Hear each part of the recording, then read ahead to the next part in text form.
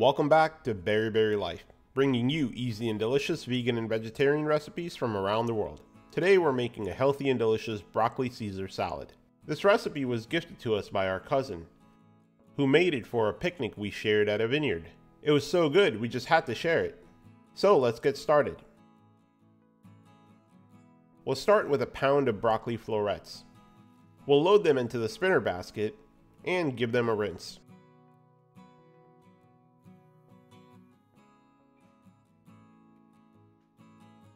With the broccoli rinsed, we'll pop on the top and give it a few spins in the spinner. This is my favorite part. My wife always makes fun of me for that. This is one of our essential gadgets in the kitchen. We make a variety of recipes, and when we shop for groceries, we usually get a bunch of veggies, herbs, and greens. When we get home, we wash everything and use this salad spinner to dry it out before storing. It's perfect for meal planning and organization. By doing this, the produce lasts longer and there is less spoilage, so it basically pays for itself. With the broccoli dry, we'll remove the stems and cut the florets into small bite-sized pieces. I like to use a paring knife for this. It really helps to get into the small spaces. This step is a little bit more work, but cutting them down to a more manageable bite-sized pieces really makes a difference when combining all the ingredients. It also helps with chewing and digestion. Hey, did you hear about the broccoli's new job? It's now a stockbroker. That's it. We're done with the florets. If you're wondering what to do with the leftover stems, we usually chop off the rough edge and break them into small pieces.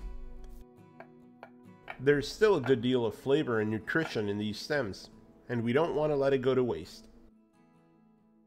They can be used to create stocks or tossed into soups or even fried rice.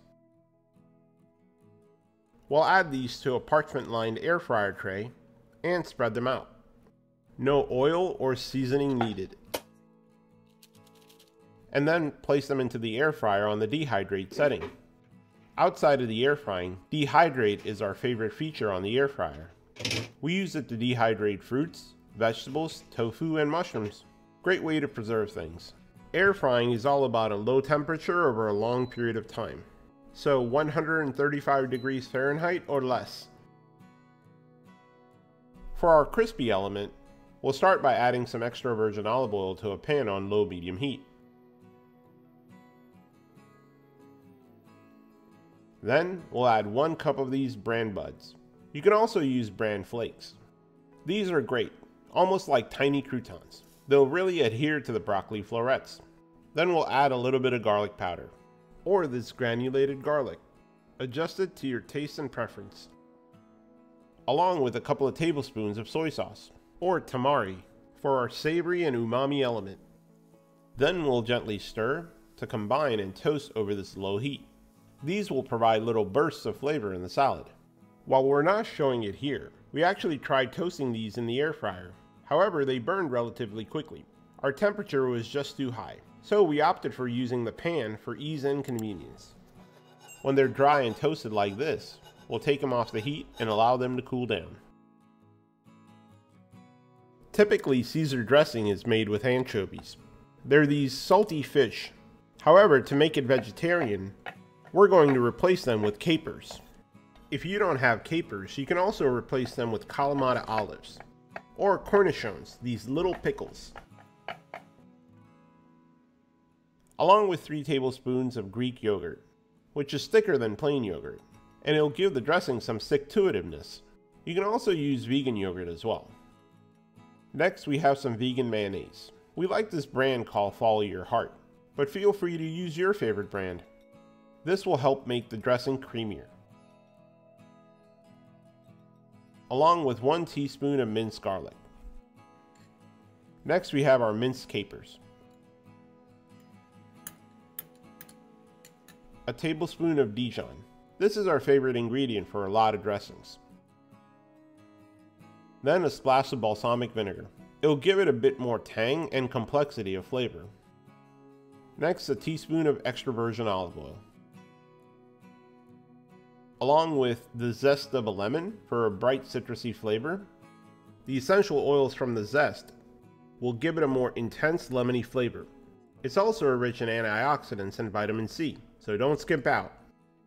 We'll also add 1 tablespoon of lemon juice for a bright citrusy acidity.